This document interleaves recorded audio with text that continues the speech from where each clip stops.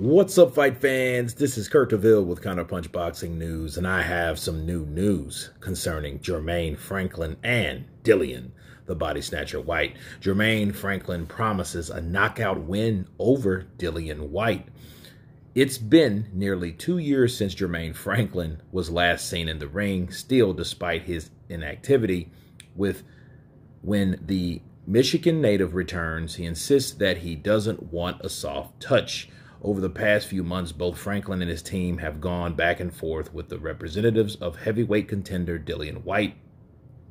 Eddie Hearn, Whyte's longtime promoter, has viewed Franklin as a possible candidate for Whyte, which is now 28-2-19, as he eyes a ring return in late October. But while Hearn and Whyte have yet to name Franklin as the next opponent, Franklin claims that the snail-like pace of their negotiations is necessary. And this is what he said, quote, "Why drag this out for so long not to make it happen," said Franklin. He says, "I want the fight. I signed the bout agreement on my end. They brought my name up first. I was like, yes, let's do this. I want to show the world I'm the best." Before inactivity struck, Franklin was 20-0 and 13 KOs, consistently walked through the ropes regularly in 2019. In particular, he was considerably active on the year. The undefeated contender record 3 victories against Rydell Booker, Jerry Forrest, and Pavel Sauer. A showdown against Whyte, however, would represent a massive leap in competition. The highly ranked heavyweight contender avenged a 2020 knockout loss to the hands of Alexander Povetkin. As we know, the British native has continued his march up to the heavyweight ladder and has made headlines pertaining to the shots against Tyson Fury or Anthony Joshua. Let me counterpunch, guys. Jermaine Franklin now, I can understand his frustration, because that's like an Andy Ruiz moment for him, okay, in a sense, on a lower scale. Not too much lower, but a lower scale. He's undefeated. He's never tasted defeat, but he has been out of the ring 2 years. And it makes me think really what Eddie Hearn was really looking at when he talked about Jermaine Franklin. Because Jermaine Franklin, when you pull the rabbit out of the hat, the rabbit's still out of the hat, and the rabbit don't want to go back in the hat. And Jermaine Franklin doesn't want to go back into the hat. But it seems to me that Jermaine Franklin was a perfect decoy fighter that they could throw at Dillian Whyte just to bring him to the States. He's undefeated, 20-0, 13 KOs, but he hasn't really fought anyone. So, you know, someone like Dillian Whyte could dispose of him very easily, but most importantly, safely, okay? Jermaine Franklin really doesn't have a worry in the world. Nobody really knows who he is until now.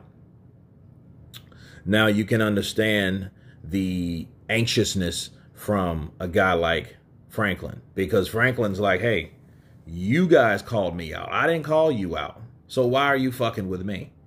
That's what I'm getting for Jermaine Franklin. And I mean, you can't blame the guy, because, you know, you don't get an opportunity like this all the time. And now you've been dicking around with me for so long. Now all of a sudden you want to go back home, you know, and not come over here and fight me. But then I'm still a possibility. And I can so relate. That's in my field primarily. If you go out for a part, then you get a call back, then you're looking at it like, okay, what next? You know what I mean? I'm available. Give me the work. Give me the job. Give me the opportunity. But then again, it may go to someone else. So you do question what the hell you called me for in the first place. So I definitely understand Jermaine Franklin. However, again, reading over Jermaine Franklin's resume of first of all, the inactivity, that's a 1. 2, the opposition. Okay, so either one, all those look bad. Okay, they have bad written all over it, but it's written good for Dillian Whyte. Now, I think what it is with the reason why he may not get picked now is because Dillian Whyte has decided to fight home, and the British fans don't want to see that shit. They don't want to see Jerry Franklin. They don't want to see him. They don't know who he is. You know what I mean? And he will be looked He will be frowned upon for picking an opponent like that after building a reputation for the type of opponents that he's accustomed to fighting. Guys like Oscar Rivas. Who wanted to fight Rivas? Nobody. Okay? You know, so, but Jermaine Franklin promises a knockout. He's up for it, you know, and I feel sorry for the guy because at the end of the day, you know, he didn't ask them to call his name out. He wasn't begging like Andy Ruiz, please, God, Eddie, please. He wasn't doing that. He was just a guy that they picked because he had a good record, and he was undefeated. Okay? And then, of course, I think the inactivity had a lot to do with it, too, because he hasn't fought in 2 years. That makes him that much rustier. Now, don't it? But then again, to be fair, we were and still going through a pandemic, so a lot of people didn't fight last year, just to be fair. And that's including, you know, the rest of the year for Fury, the rest of the year for Wilder. You know, a lot of fighters did not fight at all. So, but again, Jermaine Franklin, he's trying to milk this, and I don't blame him. He should milk it, you know, because, I mean, it's almost, you know, you're going to come over here, and then that wouldn't have been an impressive fight, but you have to look through the POV of Jermaine Franklin, okay? Because, again, he wants his opportunity because you guys have called him. You guys have been playing with him. And us as boxing fans should get tired of fights that think it's going to happen and don't happen. The only difference is this is really a fight we didn't want to see, but Jermaine Franklin surely hell wanted to be in that fight.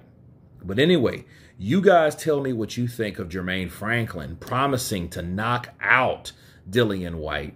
Of course, please subscribe. And you guys been Counterpunch. Peace.